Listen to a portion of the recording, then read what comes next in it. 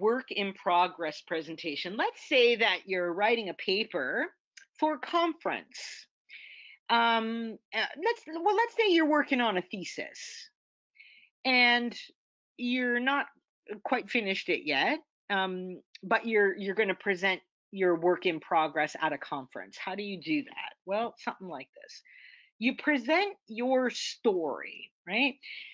You can talk about how your thesis has evolved in terms of your topic, focus, question, hypothesis, right? So, how the writing process itself has led you to raise new questions, how what you thought was going to be your thesis has, altered a little bit, and now you're asking a slightly different kind of, question, right?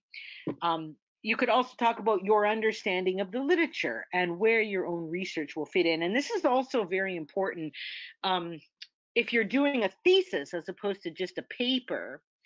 After your introduction, you're going to also want to do a review of the field, a review of the literature in the field. So, what have other people said about this topic?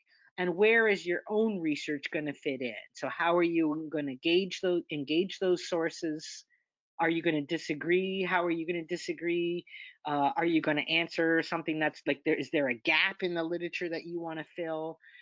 Do you think that the field has somehow misunderstood something and you want to correct that misunderstanding, right? And so again, all of this is going to relate to your researcher roles, right?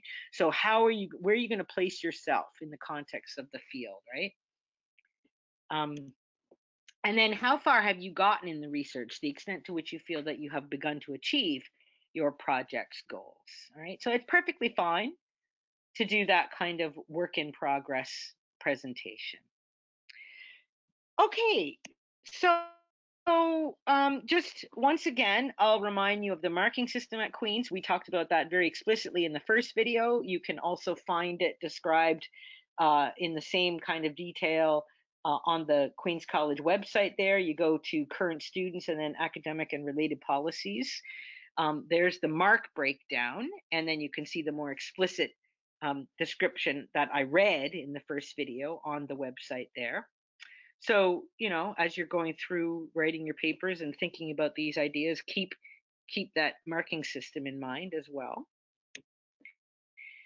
And hopefully now you can be a very good researcher. And see that halo means that you're an angelic researcher. You're very good in two ways. You're very good in terms of your competence, but you're also good in terms of your morals. You're not plagiarizing. Okay, I hope that's helpful. And that is the end of the academic seminar on research methods.